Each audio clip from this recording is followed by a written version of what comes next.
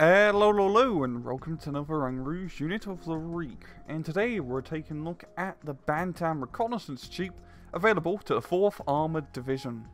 The release Jeep really requires no introduction. It's the iconic American car of the Second World War.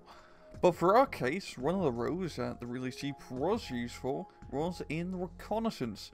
And they found that in a reconnaissance role, it was rather unadvantageous yet it was unarmoured, and so they decided, hey, let's slap some armour on this bad boy. So they put some armour plates in front of the engine and around the driver slash passenger compartment on the front and side, just for a little bit extra small arms protection. Now, why this is called the Bantam? Well, it is actually a reason why it's called the Bantam. I don't get why this unit is called the Bantam. Essentially, Bantam is the shortened version of American Bantam, which was the company that originally designed the Willys Jeep. Eventually Ford and Willys Overland would be the ones who would see it to production. So that's why the Bantam is called the Bantam.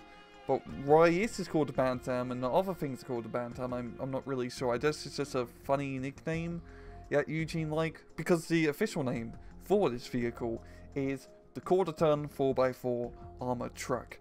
And that doesn't really have much of a ring to it now, does it? In-game, the Bantam is a 40-point reconnaissance vehicle, available exclusively in A-Phase, exclusively to the 4th Armoured Division, and it has one weapon.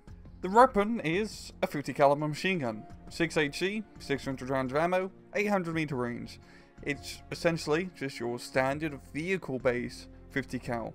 The infantry base 50 cals have 9 HD compared to the vehicle 6, but still it's 50 cal, right? It's 50 cal. I like 50 cals, you like 50 cals. I think everyone in the road likes 50 cals, considering how many militaries use it. So, it's a good gun. Pop down to the miscellaneous stats, 1 frontal armor, 1 outside, none in the back here, so be careful back here, and it is an open top vehicle. Medium stealth, a speed of 33 km off-road, 95 km on the road, and high optics capability.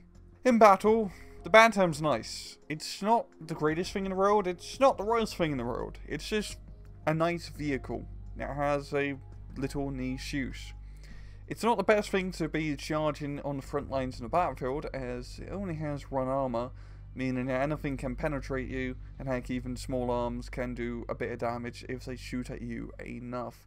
But 1 armor, compared to a no armored 50 cal Jeep, is a pretty big deal, as if a Panzer Grenadier or Feldjäger jumps on you, you do have a chance of firing back and surviving, as you still do have a 50 cal on top. And you don't mess with 50 caliber machine gun. 50 caliber machine gun will mess up any soft target today.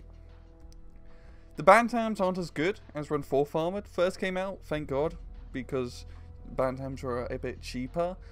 But they're still nice to have on the auxiliary flanks, you know, just to help some of your infantry units push just somewhere where you're not going to be fighting pretty much anything armoured, or AT guns, etc. It's just nice. I have fun using the Bantams. I usually just bring 1 car if I find it to be more enough and get, you know, the more reliable cavalry scouts.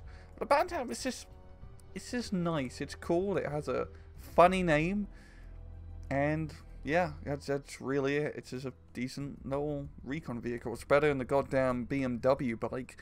And well, I'm gonna leave it off there. This has been another Rouge unit of the week. I hope you guys enjoyed the video. And usual, please just take it easy.